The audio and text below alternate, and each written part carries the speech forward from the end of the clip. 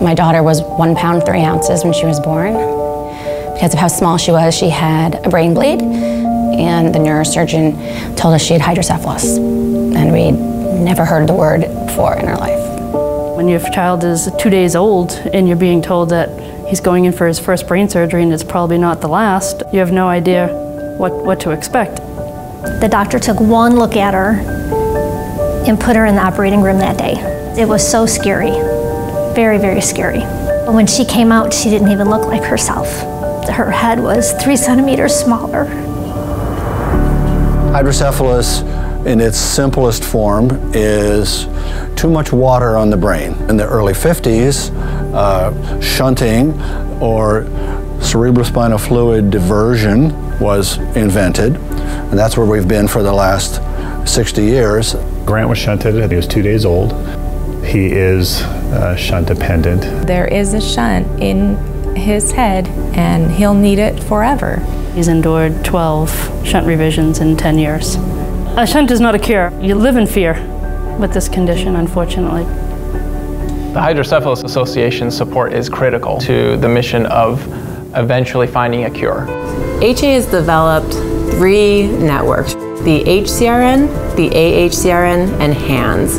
And the reason why this is so important is because it gives us all of the tools necessary to move those basic science discoveries into the clinic, but also to have the communication between the 3 networks. And it is a way to accelerate that pathway to bring new therapies to patients faster.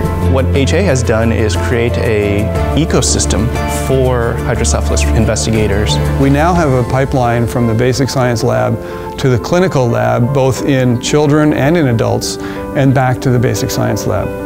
There's so much we don't understand about shunting. There's so much we don't understand about pathophysiology of hydrocephalus. Everybody wants to do work that's clinically relevant to bring those benchtop experiments to clinical trials. As a single independent lab, you can't solve all the problems by yourself. Now you have other investigators you can work together with. That's the great advantage. We are now seeing the results of all of the work, and we have new collaborations that are forming. We have grantees that have gone on to receive major grants from both NIH and the Department of Defense. We see the path to a cure. We see the path to new preventions. We see the path to improved treatment options for people that currently have hydrocephalus. Our goal is injury prevention, and our goal is hydrocephalus cure. That should be a medical therapy and not a surgical one. We need better research, we need better shunts, we need better treatments for hydrocephalus so that these kids can lead normal lives.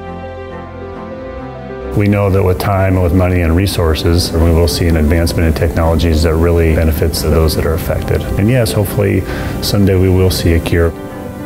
I would love my daughter to be able to live the rest of her life without wondering when that ticking time bomb is going to go off again. I want her to be an independent and happy, successful member of society. I want a cure.